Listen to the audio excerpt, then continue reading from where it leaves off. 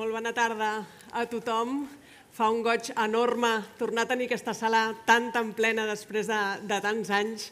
I si tenir les sales plenes és el que dona sentit a la cultura. La cultura té per funció, sobretot, crear comunitat, crear llocs de trobada, crear llocs on puguem pensar col·lectivament, i és un honor que ens vulgueu acompanyar de manera tan massiva avui aquesta tarda per debatre col·lectivament sobre la força de la dissidència. L'acte d'avui és l'acte públic que fem resultat d'un seminari que estem realitzant aquests dies conjuntament amb el Consorci Internacional de Programes de Teoria Crítica. És una xarxa internacional increïble de persones i d'institucions d'arreu del món i de diferents disciplines que fomenten el pensament crític per donar sentit a les qüestions claus del món contemporani, i hem coorganitzat aquesta conferència, aquest seminari de 2 dies sobre el paper de la desobediència i de la dissidència per fer front a l'auge de l'extrema dreta i dels autoritarismes arreu del món. Vam pensar que era interessant obrir aquest seminari de caràcter més acadèmic a un públic més ampli, que el públic és propi del CCB, que vincula gent de procedències i de disciplines diverses, i per tant és per nosaltres avui un goig poder compartir aquestes reflexions avui amb vosaltres, amb 3 grandíssims ponents que ens acompanyen avui, que us presentaré de manera molt breu. Per començar, a la meva esquerra ens acompanya Judith Butler, una amiga amb qui hem estat col·laborant i treballant durant els últims 15 anys. Ella és catedràtica de literatura comparada a la Universitat de Califòrnia, Berkeley, una autoritat indiscutible en els estudis de gènere, però també en el món de la literatura, dels estudis d'ètica, de política i de defensa dels drets humans arreu del món. Judith Butler va rebre ahir el Premi Internacional de Catalunya per celebrar els enormes vincles que té amb aquest país.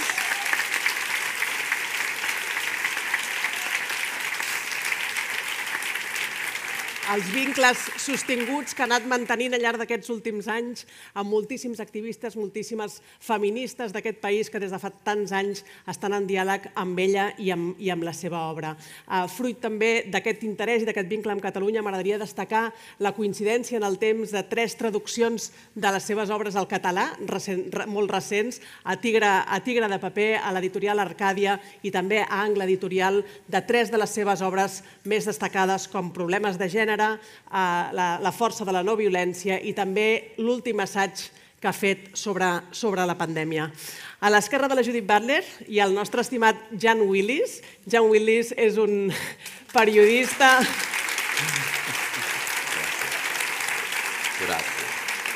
periodista i destacadíssim activista LGTBI del Brasil, que està exiliat a Barcelona des de fa 4 anys per les amenaces de mort que ha rebut al seu país des que va ser diputat al Parlament, i arran de l'ascens al poder de Bolsonaro i la seva tasca de defensa dels drets humans i dels drets sobretot de les minories, molt especialment de les minories LGTBI, ha hagut de fugir del seu país i està refugiat en aquesta ciutat. I és per nosaltres un honor no només acollir-lo a Barcelona, sinó també que ens acompanyi aquest vespre amb nosaltres. Gràcies.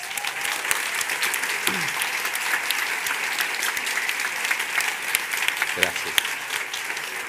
I per acabar ens acompanya també la Verónica Gago. La Verónica Gago és professora de Teoria Crítica i d'Estudis de Gènere de la Universitat de Buenos Aires. Ella és una destacadíssima membre del col·lectiu feminista Ni Una Menos, que ha estat tan important pel col·lectiu a nivell mundial. El seu terreny d'especialització és el feminisme i la crítica del neoliberalisme, i entre les seves moltes obres destacaria el seu darrer llibre, que és La potencia feminista o el deseo de cambiarlo todo, publicat fa un parell o 3 d'anys a tinta limón. Muchas gracias, Verónica, por acompañarnos.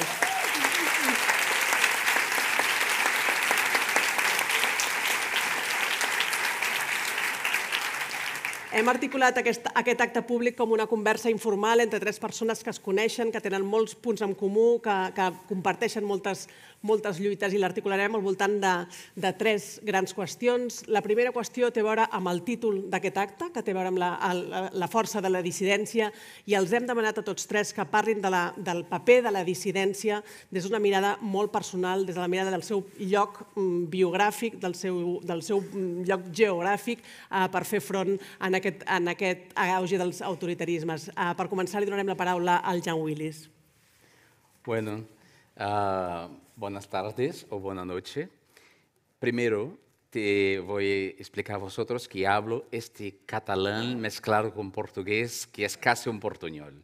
A mí me encanta el castellano, o el catalán, pero yo no hablo, así que hablo castellano mezclado con portugués. Eso que quería decir.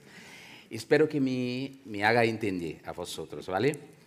Yo diría que yo soy un disidente desde siempre, Judith. Muchas gracias por me haber invitado.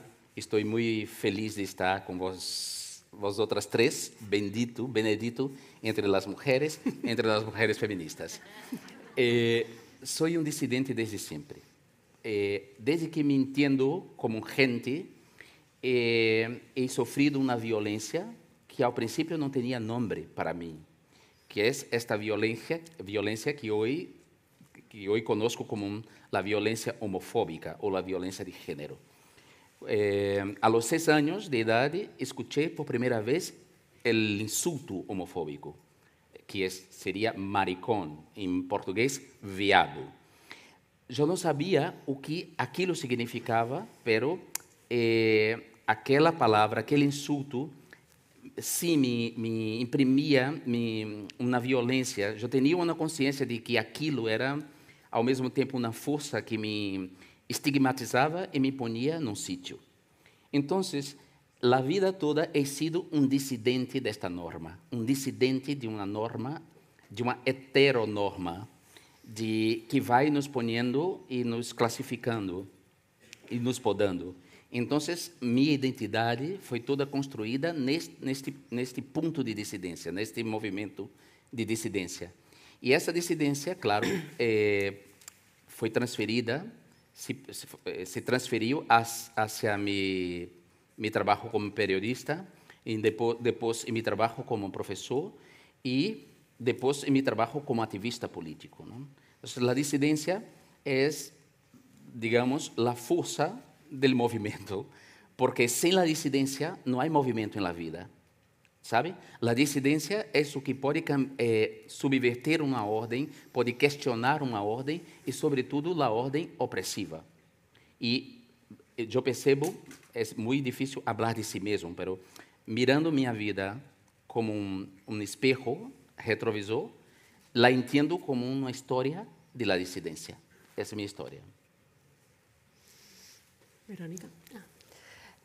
Bueno, yo pensé en hablar de la disidencia que ha construido un poco en estos años el movimiento feminista en Argentina, los feminismos, como decimos en Argentina, y la capacidad de contestar a las violencias justamente desde una posición de lucha y de no victimización. Creo que esa ha sido una gran construcción colectiva en estos años de desarmar esa clasificación victimizante, ese lugar legítimo de la buena víctima, que es el único supuestamente reconocido para hablar y para interpretar las violencias, y hacerse cargo justamente de las violencias, construir una interpretación política de las violencias, en particular de las violencias por razones de género, pero no aisladamente, sino en conexión con las violencias laborales, con las violencias institucionales, con las violencias racistas, y hacerlo desde una posición de lucha, sin saber qué significa esa posición de lucha, sino abriendo la pregunta de qué significa al mismo tiempo combatir las violencias, denunciarlas, sin quedar atrapadas, confiscadas en una postura de victimización. Creo que ese desplazamiento ha exigido un montón de trabajo político, ha hecho justamente del trabajo de las disidencias una fuerza política y ha permitido también hacer algo, me parece bien interesante en estos últimos tiempos, que es conectar muchas luchas que eran reconocidas en términos subalternas o minoritarias o marginales con una capacidad de movilización de masas, ¿no? Creo que esa conexión también que viene haciendo el movimiento feminista de proyectar o de hacer de las luchas menores o minoritarias unos vectores de lucha en la calle masivos, capaces de estar presentes no solo en los momentos más visibles, más públicos de la movilización, sino traducirse en cambios y fuerza disidente en la vida cotidiana, en la reorganización de la lengua, en la reorganización de los vínculos sexoafectivos, en la reorganización de las currículas educativas,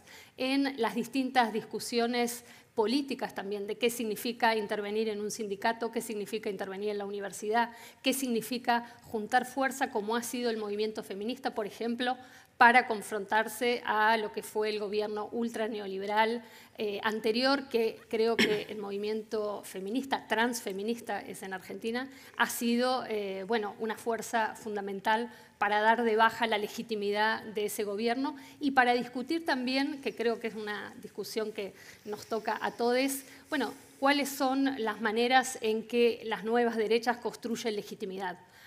Anclan en las subjetividades precarizadas su capacidad de ganar elecciones, pero también de legitimar sus propias violencias.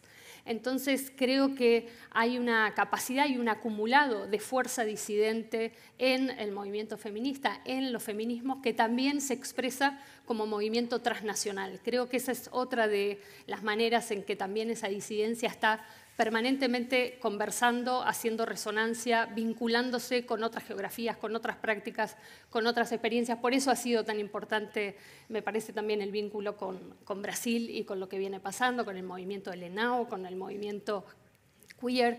Y ese es otro de los elementos, me parece, la dimensión transnacional como una dimensión a cultivar, no como una dimensión espontánea ni automática, sino como una dimensión a cultivar. Y por último, lo que quería decir es que el movimiento feminista también reorganiza lo que entendemos por conflictividad social.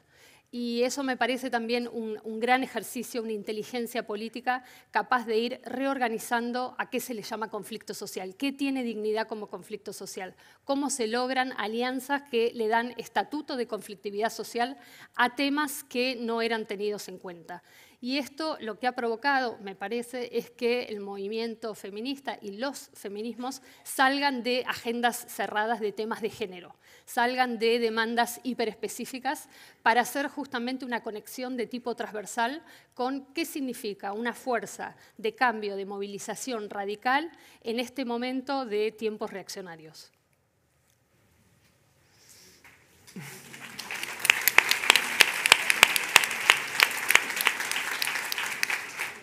Judith, the force of dissidence. Yeah. Well, I have to say, Verónica makes me happier to be a feminist than I've ever been in my life, which is great for me, because, of course, we know that there is a very bad story, there's a very wrong story that says, oh, there was feminism, and then there was gay and lesbian movement, and then there was queer, and then there was trans, and as if there's some kind of history in which one movement supplants another or rejects the premise of the former one and then stands for what is new, what is progressive, what is truly radical. And I think this kind of story is a false story. That, in fact, the story we have is a story of difficult and necessary coalitions among overlapping communities and social movements, which now more than ever have to find ways to establish solidarity, which is not always consensus, which is not always beautiful, right? Which is full of difficulty, which involves anger. But now more than ever, we need to strengthen these solidarities. And there is one reason why, and I think we need to keep that reason in front of us at all times. The new fascism, and I want to call it that, the new fascism, is one that not only attacks something called gender, the so-called ideology of gender, but defends traditional values, meaning the heteronormative family, and patriarchal power, not only in the family, but in public life and in government. So when we look, for instance, at the anti-feminist movements on the right, they are also anti-gay and lesbian, they are anti-bisexual, they are anti-trans, they are attacking reproductive freedom at the same time that they are attacking gay marriage or trans rights, trans legal rights. They are trying to repeal all of those progressive legislations to restore a social order which they think has been lost or destroyed by us. And I think it's not a backlash. It's not a backlash. It is a restoration project. In other words, they want things to go back to the way they were. They're not just reacting to the fact that we have made legislative progress, that we have had amazing victories, trans people able to enjoy legal rights and legal recognition, gay people being able to marry or not marry if they wish. Right, they didn't take away my right not to marry, right? That's good, because that's my freedom, and I don't want my freedom taken away. Okay, so, sorry. Queer youth, right, queer youth, trans youth, community centers, ways of organizing, ways of gathering, ways of connecting with each other freely in public without criminalization or pathologization, right? All of these the movement against violence against women. The movement against violence against women is also a movement against violence against travesti, against trans people, against gay, lesbian, and gender non-conforming people, right? And you don't always get to decide whether you're gender non-conforming. Someone violent on the street can decide for you if you are not conforming to your gender, right? You might think you're just living your gender. You may not even think of yourself as a gender dissident, right? You're just living your life, but someone decides you're not conforming with your gender, and you are beaten or harassed or possibly even killed. So the movement against violence against women is linked to the movement against gay, lesbian, bi, trans, gender non-conforming people. We are connected, and we have a common set of enemies. And it is not the moment for transphobic feminism to pretend as if it is feminism. It is not feminism. Right? Right? A feminism that discriminates is discriminatory, which means it accepts inequality and it promotes inequality. A feminism that promotes inequality is not feminism. Okay, it's just, okay, but we are feminists. We are strong feminists, and this feminism is defined by a transversal solidarity, as Zeynep Gambetti calls it, transversal solidarity, ni una menos, crosses class, crosses sexualities, race, national boundaries, right? If it has momentum because people can connect from where they are without giving up the specificity of who they are, right? So it's not easy being in solidarity, but it is our only option if we are to fight the new fascism, which is not only about white supremacy and hyper-nationalism and corporate destruction of the earth and the freedom to wage war against civilians, right? The mobilization that we must pursue is one that must be committed to an ever-expanding solidarity. You do not have to love the person or the group with whom you fight, right? They are your political partners. You don't have to sleep with them. You don't have to have dinner with them. You don't have to love them. But you do need to show up with them, right? Because the earth is being privatized, the water is being privatized, the trees are being destroyed. And we have so much in common that we must fight for. that we need to keep in mind who the true enemy is. So when there are these fights on the left, or I hear from left men, mainly, not always, not always, when I hear from left people that the true problem with the left is identity. Identity is undermining the true struggle of the left. The struggle of the left is supposed to be about class. The struggle of the left is supposed to be about capitalism, right? It's like, well, have you noticed that there's a feminist critique of capitalism? Do you understand what the feminist strike is? Do you understand that gay and lesbian social movements are about equality, freedom from violence and discrimination? That's not just, oh, here's my identity, love me. No, it is, I want to live freely in this world.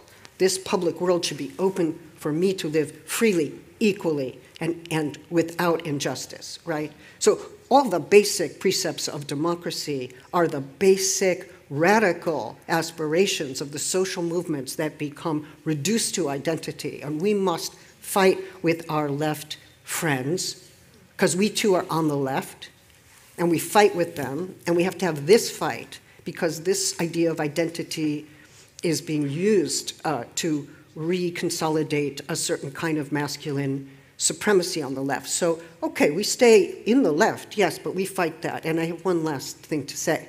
If we ask ourselves, what is the most powerful identity movement in the world right now? I would say white supremacy. White supremacy is the ultimate identity politics, right? I mean, there are groups out on the Mediterranean pushing back refugees. They have identity, on their boats. Why? Because they are defending national identity, European identity, white identity. This is a racist project. Okay, so let us be clear about our terms. Sorry. Yeah. Muy bueno. Maravilla. Vam començar a preparar aquesta conferència ara fa 4 anys, que és l'última vegada que Judith Butler va ser a Barcelona i va ser la vegada que vam contemplar aquesta possibilitat de col·laborar i d'extendre la nostra conversa amb l'International Consortium for Critical Theory Programs. Pensem que avui, 4 anys després, malauradament, aquests temes tenen més sentit que fa 2 anys, que era quan havia de tenir lloc aquesta conferència i que per raons òbvies no es va poder desenvolupar. Avui aquesta conferència pensem que té més sentit que mai davant de la invasió i de la guerra brutal de Putin a Ucraïna, també per l'auge dels autoritarismes a Europa. Estem parlant de molts altres llocs del món, estem parlant de Turquia, estem parlant de Brasil, estem parlant de l'Índia, però recordem que fa molt poques setmanes Viktor Orbán va guanyar per 5a vegada consecutiva les eleccions a Hongria, que Marine Le Pen va guanyar un 42% dels vots a les eleccions presidencials de diumenge a França, i que per tant no hi ha cap país que sigui immune a aquest auge dels autoritarismes al món.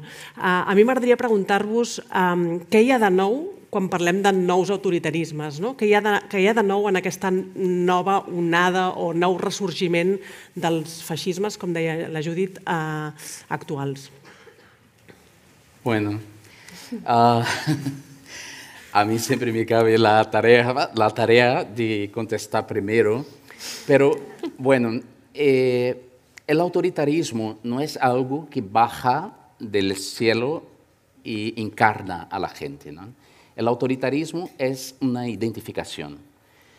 En su último libro, Freud, en Moisés y el monoteísmo, se pregunta por qué las democracias son tan intermitentes, ¿no? ¿Por qué las democracias no son perennes? ¿Por qué hay más autocracia en el mundo, teocracia, autoritarismo, do que democracia, ¿no? Claro, porque a Freud le interesaba una respuesta que involucrase el individuo. Entonces, él busca en el individuo esta identificación. ¿Por qué digo eso? Porque, claro, Bolsonaro, por ejemplo, en Brasil, fue elegido. Orbán también fue elegido, ¿no? Trump fue elegido. Entonces, hay algo en el discurso de la extrema derecha que interpela un aspecto de la subjetividad humana, de la psique humana, que hace con que las masas, las mayorías, compren, ¿no? ¿Cómo se dice? Hagan la adhesión a este discurso, ¿no? Y creo que este ciclo de fascismo, de neofascismo y neoautoritarismo está muy relacionado con los cambios, estes cambios a que Judith Butler se referiu, todas las victorias de los derechos civiles, de los movimientos, de las políticas identitarias, de las minorías, pero también con un cambio de tecnología, ¿no? El ciclo de fascismo en Europa en los años 30 estaba muy relacionado con la tecnología masiva, con el advento de las tecnologías de comunicación masiva. Y ahora estamos viviendo un ciclo que está relacionado con las nuevas tecnologías de la comunicación y de la información.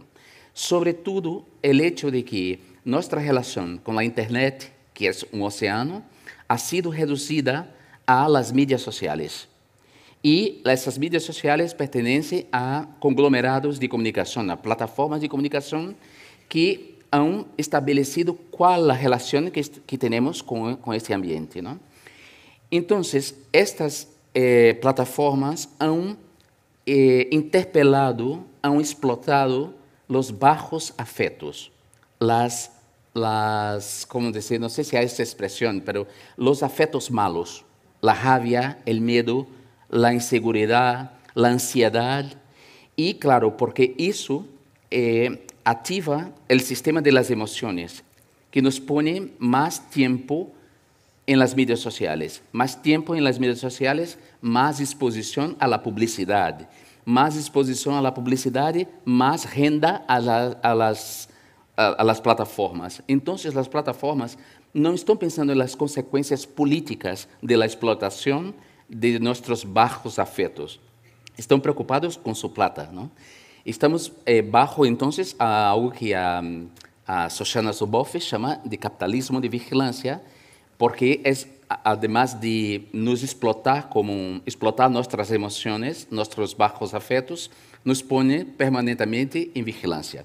Y este ambiente ha permitido, claro, la ascensión de populistas que hablan justo a las emociones, ¿no? Nuestro papel de nosotros que somos progresistas, de izquierdas, demócratas, intelectuales, nuestro papel, nuestra tarea es una tarea muy difícil, que es llevar a la gente a pensar, a salir del vacío del pensamiento. Esta tarea, pensar, es asumir responsabilidad.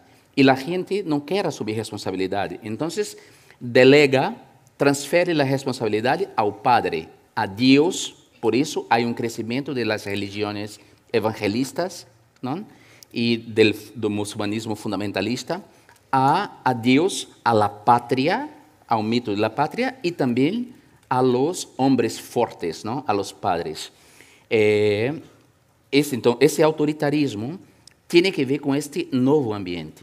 Y claro, para vencerlos, no podemos pensar que vamos volver a un estado pré-internet o pré-tecnología. No. Tenemos que luchar dentro de este universo y utilizando estas mismas herramientas para combater estes movimentos autoritários que estão agora em ascensão. Eu creio nessa capacidade, creio que nesta solidariedade que estamos construindo, não? Porque a extrema-direita hizo uma internacional de extrema-direita, não? E nós não temos uma internacional comunista, porque nem todos somos mais comunistas, mas podemos fazer uma internacional democrática, uma internacional contra esta restauração, este movimento de restauração de uma ordem que vai cambiar de qualquer modo. Bueno, é isso. ¿Esto me hace entender? Sí. Bueno, a ver, para pensar esta pregunta, yo me voy a referir a algo que venimos investigando con Lucy Caballero, que está acá también, que tiene que ver con el papel de las finanzas en la vida cotidiana, es decir, cómo todo un aparato financiero logra justamente canalizar y gestionar estos bajos afectos, pero sobre todo la precariedad existencial. Y en particular, desde el movimiento feminista también venimos poniendo en discusión muy fuerte lo que significa el papel de la deuda. Tanto el papel de la deuda externa para nuestros países del tercer mundo, como el modo en que esa deuda externa se traduce en políticas de austeridad y por lo tanto obliga a un endeudamiento de los hogares y a un endeudamiento personal. Y lo que vemos es justamente que lo que se conforma es algo así como un terror financiero, es decir, las deudas logran gestionar esa precariedad, capturan tiempo a futuro, capturan lo que podemos hacer mañana, compran tiempo y nos obligan a una hiperexplotación del tipo de trabajo que hacemos. Es un tipo de capilarización del endeudamiento que además lo vemos expandirse sobre todo en las economías más precarizadas, en las vidas más frágiles e incluso en las menos asalariadas. Entonces hay una conexión directa entre precarización y financiarización que logra gestionar justamente este nivel de malestar, logra gestionar y canalizar de algún modo esta precariedad laboral y existencial, pero además tiene una fuerte vinculación con las economías ilegales o ilegalizadas. Es decir, hay una economía de la violencia que también tiene que ver con esta fuerte financiarización de la vida cotidiana. Es decir, se van corriendo los umbrales de lo que significa la gestión de la violencia en los territorios. Y hay una suerte de falta de ingresos, de empobrecimiento generalizado que le da un lugar a las finanzas, a la forma en particular de la deuda para gestionar la vida cotidiana, que incrementa la violencia en los territorios y que pone también a las economías ilegales como proveedoras, buenas proveedoras de ingresos rápidos. Entonces, esto también me parece que es algo a discutir porque está totalmente ligado al tipo de violencia de las que hablábamos antes, es decir, quiénes gestionan hoy las violencias en los territorios, quiénes consiguen recursos, de dónde esos recursos salen, qué figuras de autoridad sustentan esas formas de conseguir recursos. Me parece que es una trama de modificación de cómo sostener la vida, de cómo la reproducción social se lleva adelante hoy para las mayorías, que tiene que ver con un acumulado de décadas de neoliberalismo. Es decir, si no pensamos esas modificaciones de fondo que ha instalado el neoliberalismo y lo que implica hoy garantizar la vida cotidiana, ¿no? Encontrar recursos para la reproducción social y la gestión de violencia que significa esa reproducción cotidiana, bueno, no entendemos por qué justamente las finanzas logran hacer que también los modos actuales de violencia implosionen al interior de los hogares,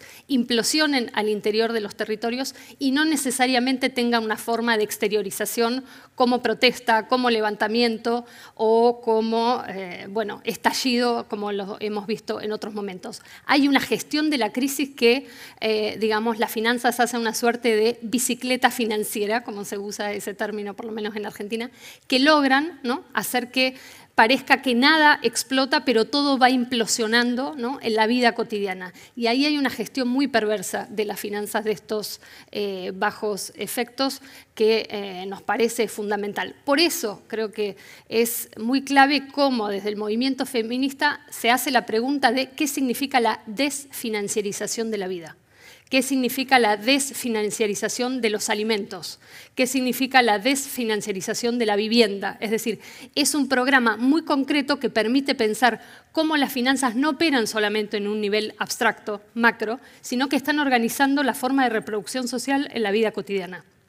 Y creo que hay un programa, digamos, a desarrollar desde el movimiento feminista que tiene que ver con cómo hay una reapropiación colectiva de esos recursos que permitan la vida sin tener la mediación financiera, que es una mediación directamente violenta, ¿no? Entonces, ahí hay una cuestión que me parece que es clave. Si no entendemos cómo se gestiona esa precariedad tan brutal y cómo las finanzas se presentan como una forma de salvataje, ¿no?, como las nuevas salvadoras frente a la emergencia, frente a la precariedad, frente a no saber cómo voy a resolver este problema de mañana. Si no entendemos ese papel de pseudo salvataje que están hoy llevando adelante las finanzas, no entendemos justamente cómo tienen una capacidad de gestión de la vida cotidiana que es tan expansiva y tan pregnante e incluye este nivel de terror financiero financiero, ¿no? Sobre nuestras vidas y esta captura del tiempo a futuro. Entonces, esta dimensión que es económica, es libidinal, es afectiva, es política, de lo que hoy gestionan las finanzas, me parece que también es un tema clave para pensar, bueno, por dónde van creciendo y nutriéndose estas formas autoritarias.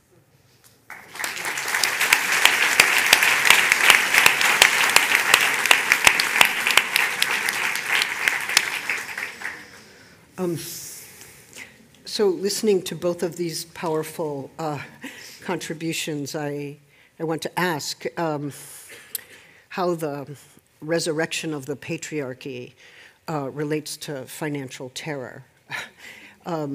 Because, yes, both are happening. When I've been studying the so-called anti-gender ideology movement, and I realized that in many of the writings against gender, against feminism, against trans and LGBTQI people, there's a fear of destruction, right? Like these people will destroy us, or destroy the nation, or destroy the family, or sometimes destroy man. Man will be destroyed. The Vatican has said that man will be destroyed by gender ideology. Now, I take this actually to be a kind of fascist moment, in the sense that once a certain set of social movements are identified as demonic or diabolical, and that is the word, diabolico, then the only thing that can be done with them is to expel them, to attack them, to threaten them with death, to chase them out of the country. We've both been chased out of the country. To purify the nation of these people. And of course, there's a very similar discourse that migration will destroy the nation, that it will destroy the spiritual core of the nation, right? So the only thing to do is to shut the border and to subjugate these people, to expel them, to detain them, to keep them indefinitely detained in camps along the border, so that this impurity, this destructive force, cannot enter into the body politic of the nation, right? So these expulsion and detention techniques, or expiation, like we must be purified of these elements. I mean, that's very close to fascism as we know it from the 20th century. The Jews, the physically challenged, the communists, the Roma, and many others as well, considered to be these destructive, corrosive elements that must be annihilated or expelled or indefinitely detained. I think that there is an enormous set of there are a number of fears about being destroyed. There are fears of destruction, the destruction of life. Finance capital surely destroys lives. It makes work precarious, it produces debts, it produces indebted subjects who can never pay, who are permanently subjugated. But so many people feel as well that their jobs have become precarious. There is no security, there's no social state that protects them against hunger or homelessness, or there is no contract that can endure past a year or a set of months, and of course we've also seen the corporate attack on unions, so that unions become less and less powerful in securing workers' rights. And sometimes we know unions are also complicit with some of the powers we also oppose, but we still believe in unions. But I think that there is a very intensified sense of precarity. Also, the earth on which we live is being destroyed. People may deny it, they do deny it, but they also are living it. They know it, they're breathing it, they don't understand their world. They feel the the break in food supply, the possibility of hunger. So these are economic, but they're also it's the social organization of basic needs like housing and healthcare and work. And I think that rather than find a way to name what it is that is producing this precarity, this terrorization, this sense of impending destruction, they do identify racial minorities or gender dissidents or sexual minorities or leftists as somehow bearing or conducting this attack. And because as well in a place like Brazil or other places where I've seen this vicious homophobic, transphobic, anti-feminist kind of fascism, social services have been gutted, destroyed through neoliberal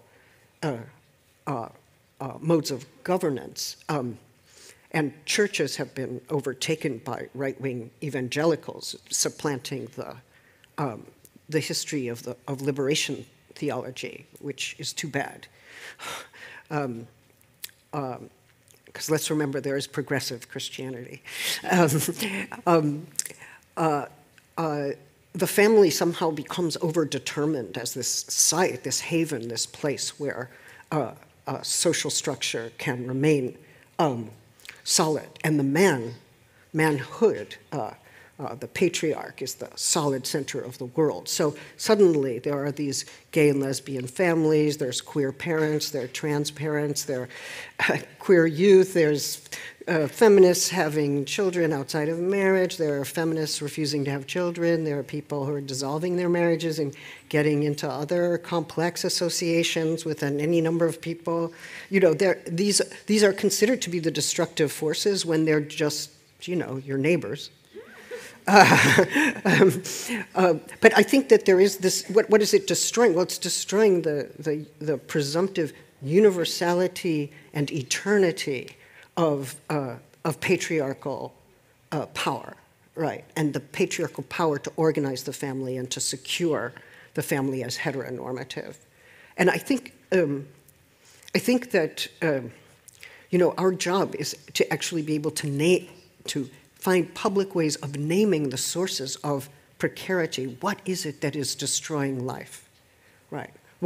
How do we name the destructive powers that are seizing all of us? We all feel that. And you look at Bolsonaro, who, I mean, he doesn't have to use tanks in the way that Putin does. He just lets his population die, right? He just refuses to give them the health care they need. He refuses to acknowledge the ravaging destruction of COVID, right? Just let them die. And you know, as Jean has pointed out, it's the indigenous and black populations, it's the poor who suffer that most clearly. You know, what is this death-driven politics? How do we describe it? How could we make a stronger case than the right for what is responsible for this destruction? And I think we are doing that. I know you both are doing that, and we try. But I think that we have to acknowledge that fear of destruction and appeal to it, answer it, you know, respond to it. We can't just laugh and say, oh, we're not destroying you. We actually have to say, yes, you are under threat of destruction, but these are the reasons why. This is what your earth is being destroyed. You know, your livelihood is being destroyed, your capacity for work, your health, your capacity to be sheltered.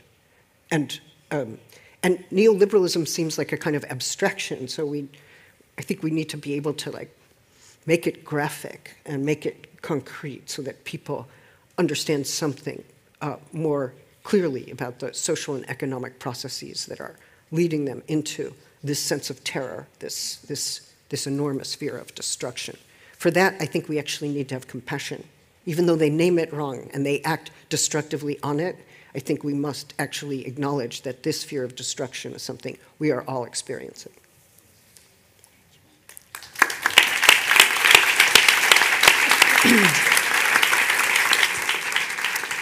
Aquest matí, al seminari que fèiem, Robin Selicates parlava de la constel·lació de catàstrofes que estan dominant el món els últims temps. Parlàvem de la crisi financera, la crisi climàtica, la pandèmia, la guerra, que tenen totes en comú aquesta negació del futur que tant alimenta els autoritarismes i l'extrema dreta arreu del món. A mi m'agradaria plantejar una última pregunta sobre com contrarrestar aquests discursos, com posar l'accent en la solidaritat, en tots aquests moviments que des de fa uns anys han activat una mobilització col·lectiva, que treballen per construir una idea de futur alternatiu, una idea de futur possible, basada també en la imaginació política i en l'idealisme que reivindicava també Judith Butler aquest matí i en algunes entrevistes de les que ha fet aquests dies. Podem donar una nota d'optimisme, d'imaginació futura, que no sigui simplement la resistència contra l'extrema dreta, que els tregui del centre del debat i que imagini de manera una mica independent com podem crear un futur possible alternatiu? Maravilla. Bueno, voy a citar dos canciones, dos compositores brasileños. Perdona. Bueno, pero los dos hablan. Una es una cantante que se llama Rita Lee y hay una canción que dijo: si quisiera Dios, un día quiero ser indígena, viver. Si Dios quiser, un día quiero ser índio. Bueno,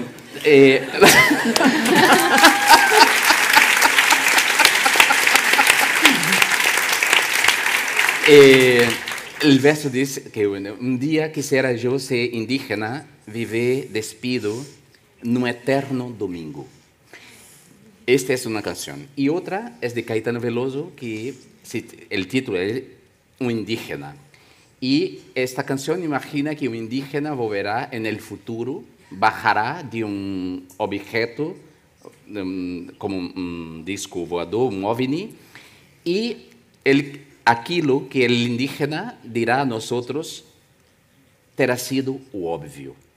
O sea, nós já temos las respuestas de los pueblos originarios de cómo desarrollar solidaridad y cómo defender este planeta.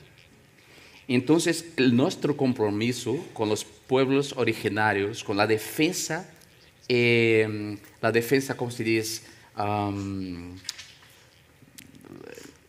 Dilo en portugués. Sin restricción, no podemos tener miedo de defender abiertamente a los pueblos indígenas porque ellos son los guardianes del futuro. Entonces, tenemos que aprender con estas culturas, estas culturas milenares que han sobrevivido a todos los apocalipsis. Hay un intelectual brasileño indígena que se llama Ailton Krenak y escribió un libro que es maravilloso, que es Cómo sobreviver al fin del mundo. Porque los pueblos indígenas están sobreviviendo desde siempre al apocalipsis. Y han se reinventado, y han resistido, y han transmitido sus saberes, y han guardado los bosques, las florestas, los conocimientos. Entonces, debemos mirar a ellos. Ellos tienen que nos enseñar mucho, ¿no? Y mirar a los pueblos indígenas no significa renunciar a la tecnología, porque creo que nuestro imaginario acerca de la tecnología está secuestrado por la distopia. Siempre que hablamos de tecnología, pensamos en un mundo distópico.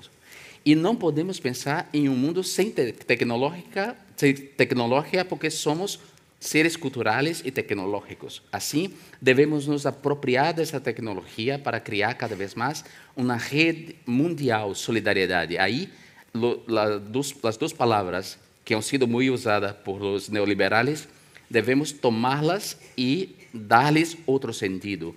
Globalización y mundialización.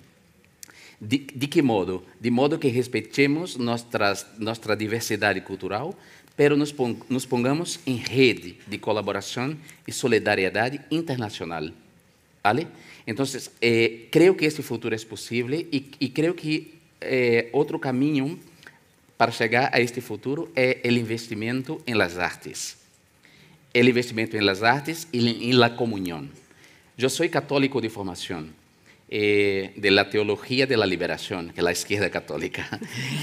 Y con la izquierda católica y con candomblé, que es una religión de matriz africana, he aprendido que comer junto es la mejor manera de, ¿cómo decir?, mediar nuestras diferencias. Tenemos que comer más juntos.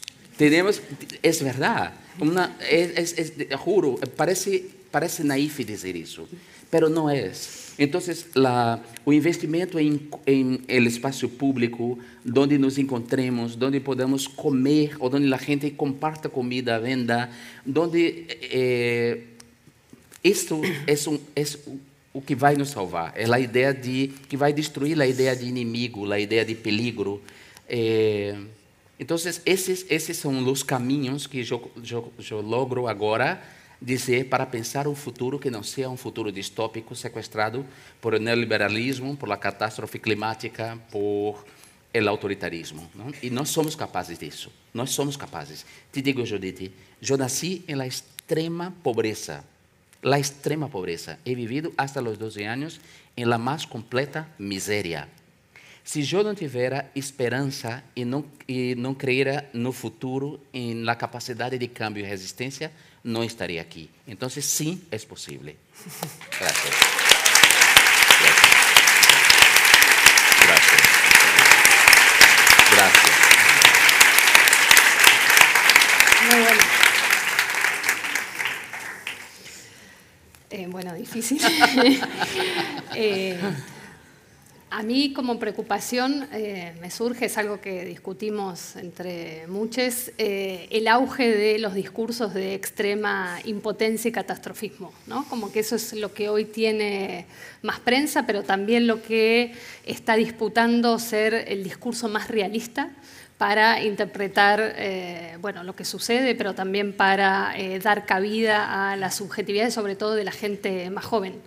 Entonces, creo que ahí hay una tarea muy fuerte en relación a las generaciones justamente que están en la escuela, sobre todo en las escuelas secundarias, y es algo que en Argentina por lo menos estamos discutiendo, cómo la educación financiera está dirigida especialmente, por ejemplo, a los más jóvenes. Entonces hay algo ahí de disputa sobre ese futuro y sobre qué significa un discurso y una apuesta a un horizonte que no sea simplemente el de la impotencia o el de la idea de la especulación financiera como modo, ¿no?, de apuesta al futuro en términos individuales y en términos de salvataje frente a la precariedad del que hablábamos antes.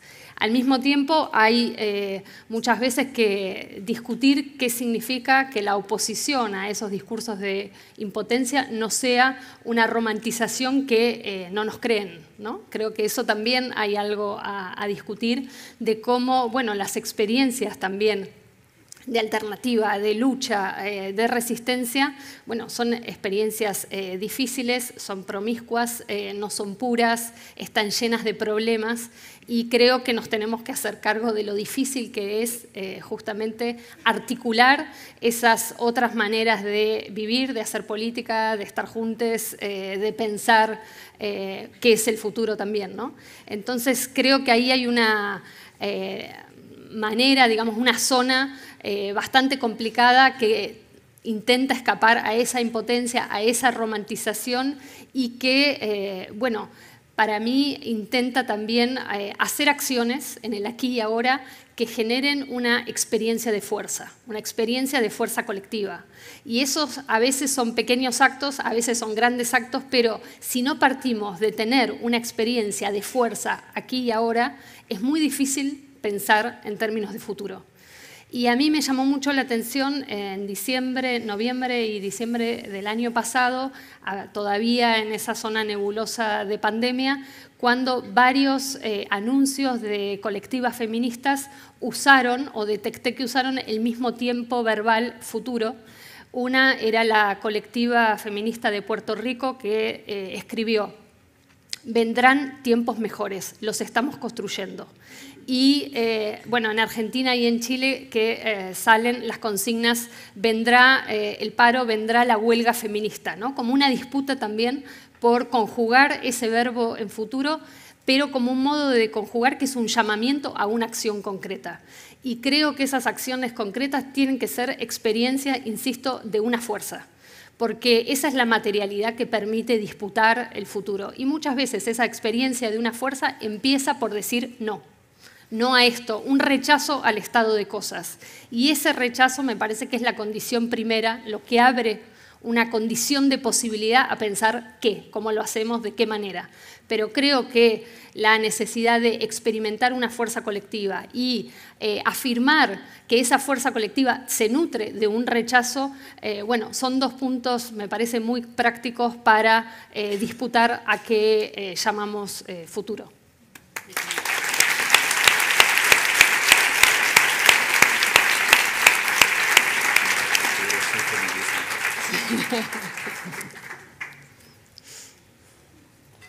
Well, I'm reminded this morning Elsa Dorlan gave a talk and talked about the radical joy of the strike. I don't remember the exact phrase, but it was the idea of the enormous kind of unconditional joy of the strike. And I was thinking about that as well when you spoke about this importance of eating together, like what kind of connection and solidarity is produced by eating together, right? These are sensuous moments, the song, the food, the joy of saying no, finally, right, to an exploitation or extractivism or violence that you've been living with for way too long, right? So the saying of no, which is always, you know, one says it oneself, but one says it with others. One hears the no as one says it. Someone else is saying it too. There's a solidaristic moment of enough and no that is exhilarating and can be. And one thing I've thought about when I've seen the enormous success of the neo-menos movement or some of the radical environmental movements right now seeking to save the earth, there is a kind of incitation that happens where, oh, I didn't think you could say no to that. This was just the way things are. And then so, it's like, oh, you know, they said no. Oh, let's say no. It's no. We can say no. Let's say no again. Can we say no again? And there's a kind of incitation, right? Mutual incitation.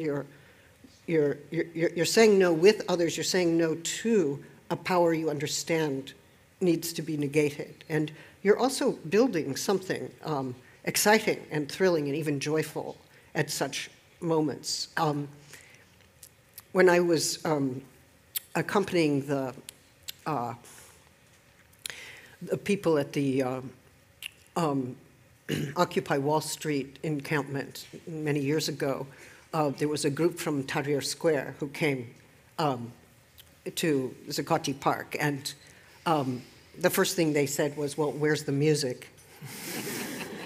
And we were like, oh, we don't have music, we have a library, and here's mental health over here, and you know, you can get a sandwich.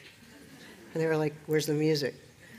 You know, where's the, what's going on here? Your movement is not going to last. You know, you need to be regenerating joy, right, with and through each other. And that is part of the affective incitation of solidarity. It's what mobilizes, right? If we ask, how was the Neo-menos able to mobilize hundreds of thousands of people onto the street? It's like, you made it into something very exciting, very uplifting, very thrilling, right? And not in some manic, crazy, impossible way. I mean, this was and remains just enormous, and we've seen the extraordinary legislative victory of abortion rights in Argentina as one example. And, you know, I think as well, Ada Colau is here, and she, of course, first came into my vision as the head of the, or one of the leaders of the anti-eviction movement in Barcelona, right? And that was thrilling. People were thrilled, right, to see the enormous success of that movement, and it actually inspired movements, as far away as Oakland, California, right? So, with all of our suffering and our feelings of hopelessness, we still have these movements that regenerate joy and give us the possibility of a kind of mutual incitation. It's not just a private pleasure. It's a pleasure that happens among us and through us and expands beyond us. And I think it's important to keep in mind there is song and joy and dance and food as part of successful solidarity. So I don't know if that's a radical imagining or not, but it's all I have to say.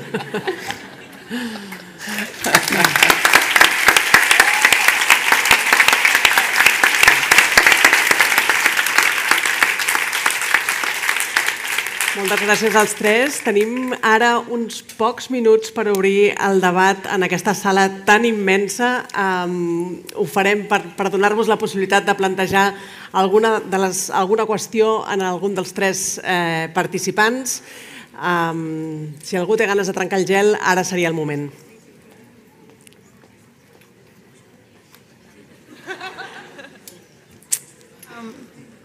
Sisplau, no us veiem gaire bé, si es poguessis aixecar. Hola. Hello, I will make my question in English because it's for Judith Butler, although I think maybe everybody can join in the answer as well. So I agree with you all that there must be an alliance of the dissidents. And as a friend said about this, winter is coming, like Game of Thrones, and we are all quarreling among each other, within us, social movements. But what happens many times is that within social movements, that we talk to each other and we don't really understand each other. So, and this even means sometimes that people speak different languages, figuratively, and it sometimes matches subject positions, because privileged positionality allows us to choose to be blind, right? So sometimes white feminisms don't understand anti-racist feminisms, and the classic male rules left-wing organizations don't understand feminists, etc. So consensus often means that the same ones will have to let go of their voice or to say okay to things that they don't really agree with. So my question, given that, is how to face then this possibility or not possibility of articulation. Is the articulation an option, one with a plurality of voices, right? Thank you. Thank you.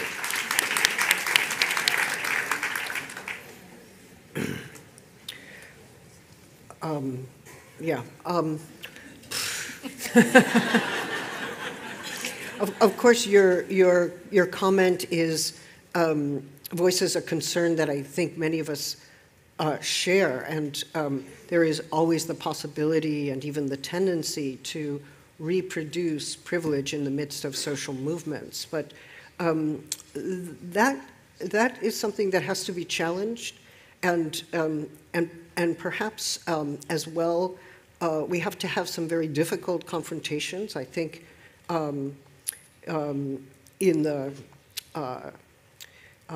if we think about how Black feminism has grown and become so enormously important in contemporary academic and activist life, we see that it only was able to do that by confronting white privilege at every step of the way, right? I mean, sometimes too exhausted to confront every time, but still, I think those confrontations are important. The question is, how do we handle confrontation? On the part of those of us who have privilege, we actually need to allow ourselves to be somewhat shattered when we hear that our privilege is being reproduced and that we have not been conscious of it. We have to allow ourselves to be deconstituted as privileged subjects, and even to learn, meaning to read, to listen, to study, in order to reorient our worlds.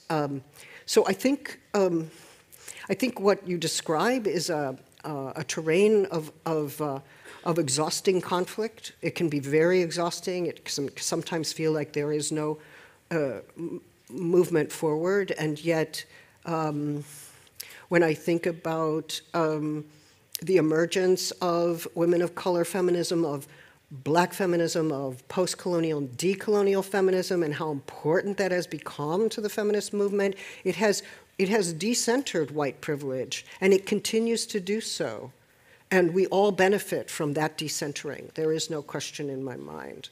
So we have to allow ourselves, those of us in privilege or enjoying white privilege even, to become decentered in that way, to be challenged, and to actually invite the challenge, to learn from the challenge, and to emerge changed and transformed through the challenge.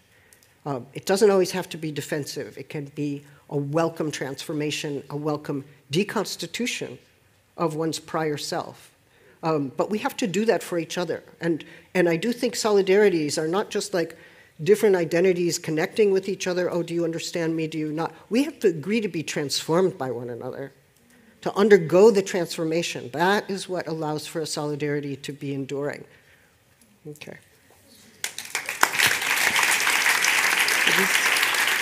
Jan o Verónica, ¿queréis contestar o recogemos otras preguntas quizás? ¿Queréis contestar o hacemos? Muy bien, tenemos tiempo para 2 preguntes més.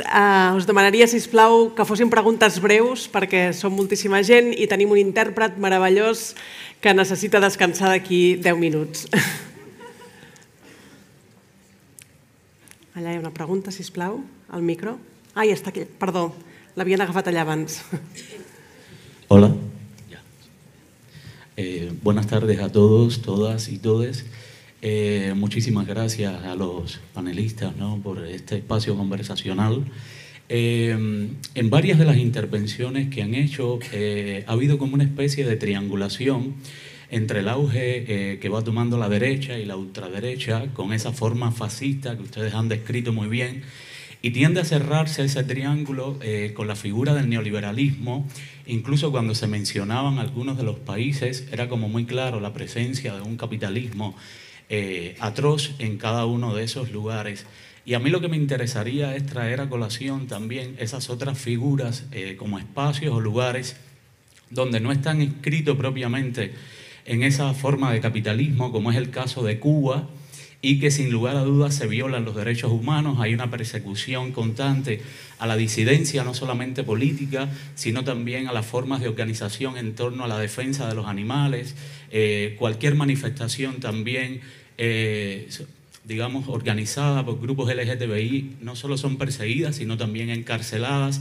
Y quisiera que, bueno, en este caso, ustedes que han presentado esta idea de la fuerza de la disidencia, pudieran problematizar también aquí cómo no siempre tiene que ver con esta polaridad de derecha e izquierda, sino que se trata también de dónde se inscriben los estados para ejercer ese poder sobre los derechos ciudadanos. Muchas gracias. I'm going to collect the last question. Hi havia una última pregunta per aquella zona d'allà? Sí, aquest braç. Si pots aixecar el braç perquè et vegin, sisplau. So we can answer both questions.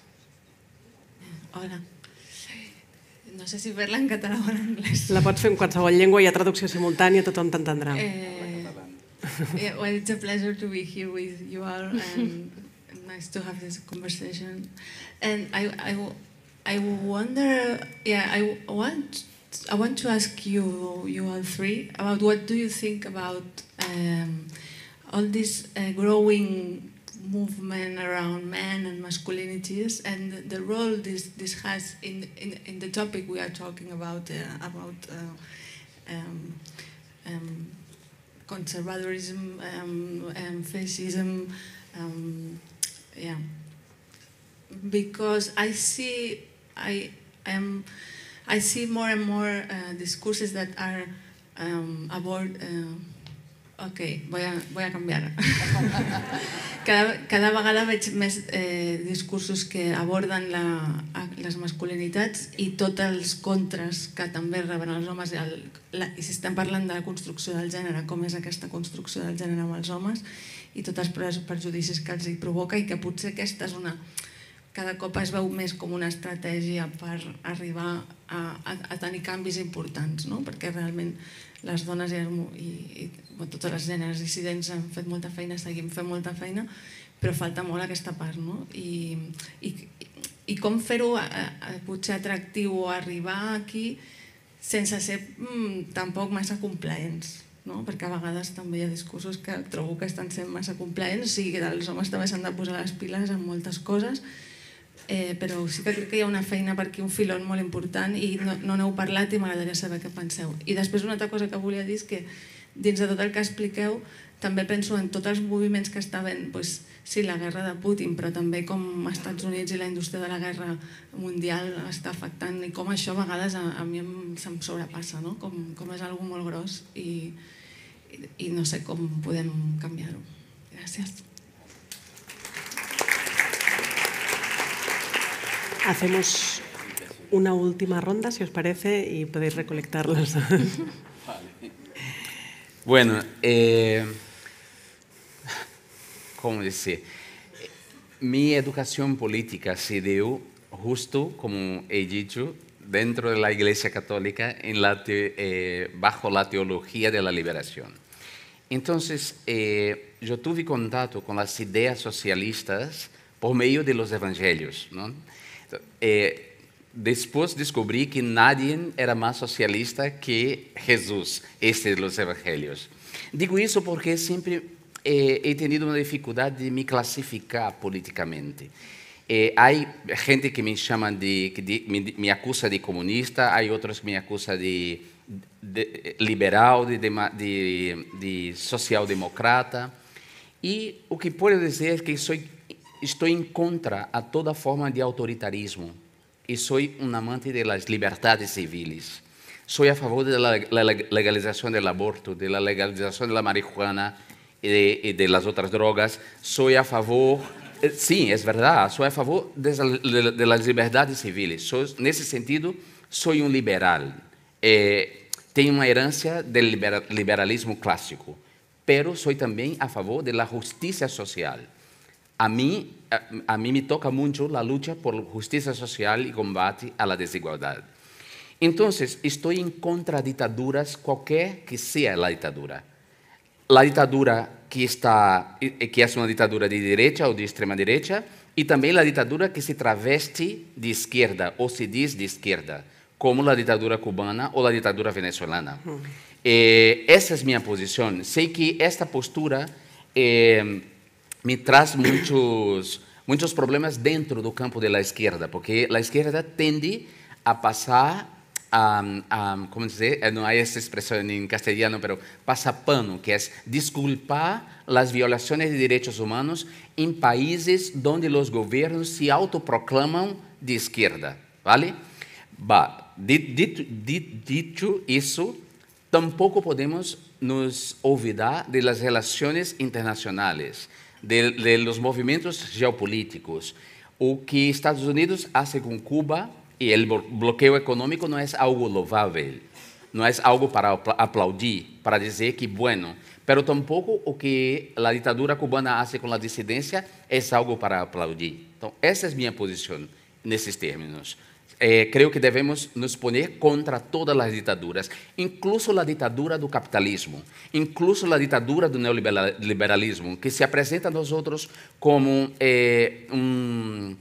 una fiesta de la libertad, y la verdad es una dictadura que nos está convirtiendo todos nosotros en esclavos. Tenemos entonces que problematizar la dictadura y la libertad, y esta idea de que somos libres o que no somos libres, y pensar el mundo de una manera más compleja, ¿no? A mí no me gustan las polarizaciones y esta manera infantil de mirar el mundo como si fuera una película de Marvel.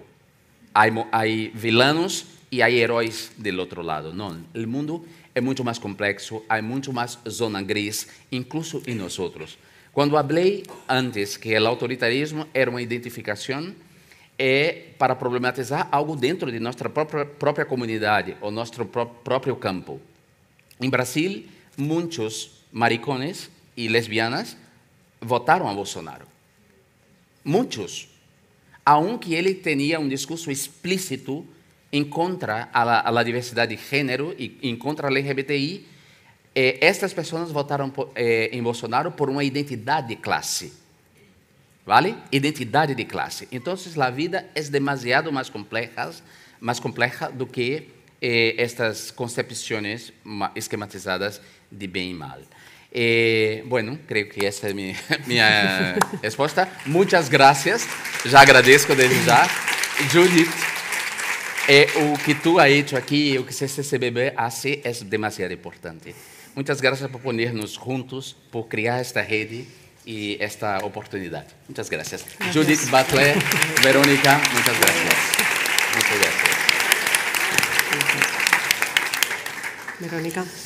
Bueno, en relación a Cuba, yo creo que, o es mi posición también personal, apoyo a los grupos que dentro de Cuba están discutiendo estas cuestiones, que están activando estas cuestiones, incluso también muchas organizaciones y pequeños grupos contra las violencias de género y contra los abusos sexuales que no son reconocidos y que más bien son encubiertos bajo una ideología de izquierda.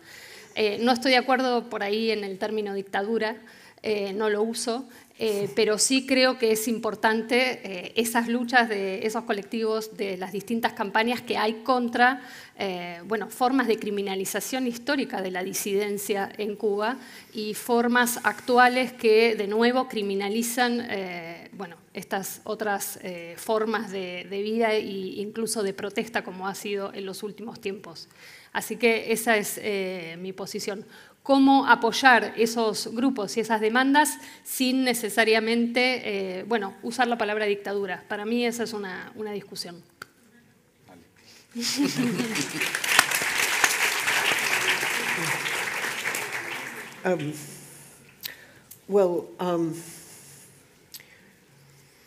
All I know is that several people in Florida who can't afford health insurance in the United States find their way to Cuba to get excellent health care. And so it is a model for many of us about what it would mean in the United States to have an excellent national health care system. And right now we need that very badly. So there are some practices in Cuba that are to be valued. I also think solidarity with those who are fighting for LGBTQ rights and feminists, we need stronger solidarities. And Cuba has remained isolated for too long, kind of demonized and feared, rather than understood as a country that's going through some historical changes, and the ties that we have to Cuba could be helpful in that way. Not we as Americans, United States Americans, but we as a transversal solidarity. Masculinity, I'm not sure what to say about that, except that, of course, I see that there are many men who are writing against fascism, and they mention racism, or they mention homophobia or transphobia or misogyny as part of contemporary fascism, but they don't see it as primary. And as we focus on something like financial terror or the economic conditions of precarity, it's extremely important that we don't then say, oh, there's only one form of power we need to think about, because racism is its own form of power with its own multiple histories, as is transphobia, homophobia, and patriarchal domination. So we need complex maps of power that allow us to see how these things work together. And it would be very helpful if more men were open to that kind of analysis, and I think they are. I'm not sure what the debates are about masculinity exactly, but I do know that there's no reason why men can't be absolutely central actors in the fight against transphobia and homophobia and masculine domination and capitalism, all of them as interlocking. And I think we need to invite them to do precisely that. I don't know also what we mean by men anymore. And I'm glad that I don't know. I think you probably don't know either. So having an open mind about what qualifies as masculine or transmasculine or even men is really important. It's not like a given sociological group. It's an historical category in the making. So let's hope for its open future.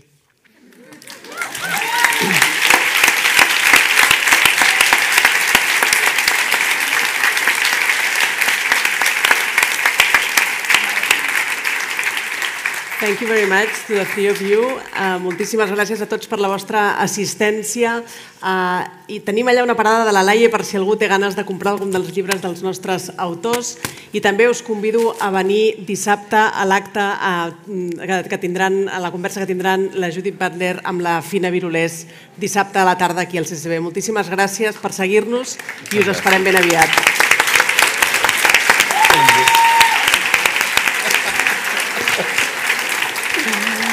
Verónica.